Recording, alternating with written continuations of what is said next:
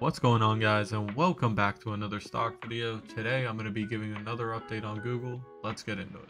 Real quick, guys, before we get into the prediction, we had these three gaps that were open and now they're closed, and then we ended up getting this big gap down. And from here, I'm going to give my predictions on what I think can happen next. Starting out with the most bullish prediction, we could see a little bit of sideways trading here before we eventually break out and retest that 153.78 all-time high. Moving on, guys, worst case scenario, we sideways trade up here, unable to break out, so we come all the way back down here.